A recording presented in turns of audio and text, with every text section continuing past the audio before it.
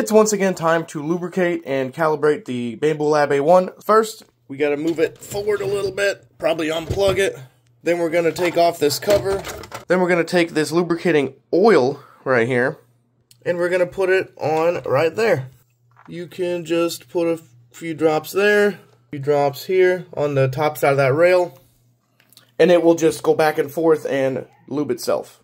This keeps the wear on the rails and your rollers good to go, and makes your printer not so loud.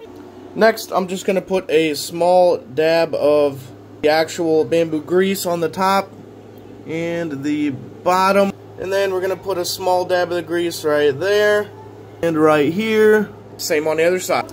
From the printer, you just go to Settings, Maintenance, Calibration, and we're going to do all of that.